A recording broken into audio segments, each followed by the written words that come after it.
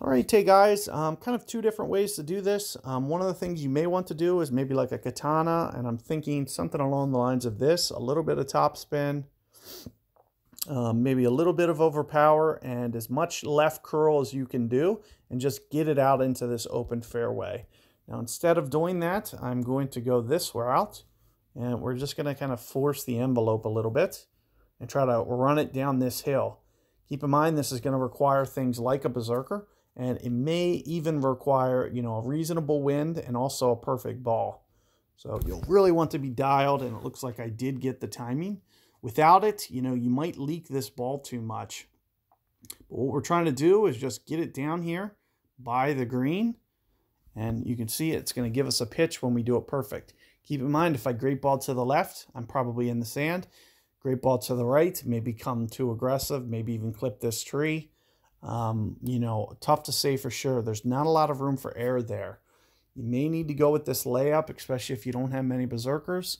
This is one of those ways that you could maybe, lay it up here in the first couple rounds, and then come weekend, just try to force the envelope, maybe get lucky, get it down that whole hill, and be able to get the eagle. If you're tight on berserkers, you don't want to be using too many of them for a rookie tournament. There's just not a lot you can win in rookie.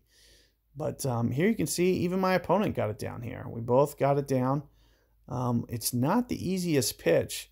It's going to be a hard side wind pitch for both of us. So here you can see Rapier 1. I don't even know what that is in terms of accuracy. Thinking maybe in the neighborhood of 2 per ring or something. And something along the lines of maybe this for my guide.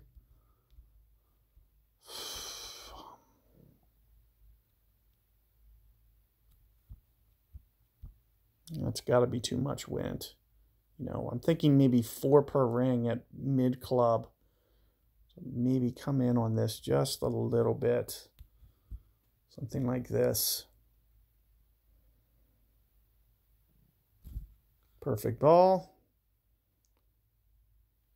And right into the cup. So there you can see, you gotta be thinking it's gonna roll out at least 4 or 5 grids.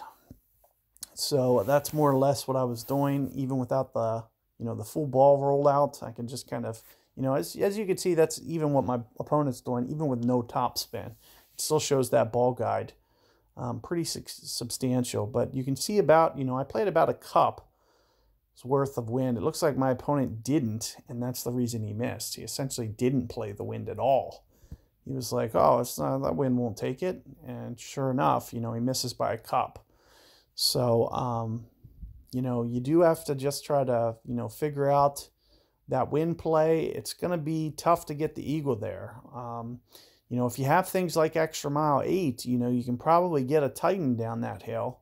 Whereas you can see what I had to do with an extra mile 5. So keep that in mind. The difference between extra mile 7, extra mile 8 is, those guys might be able to get a Titan down there. Whereas I have to kind of launch a berserker down there to make up for the lack of distance. So, good luck with that hole. I'll see you guys on 6 coming up.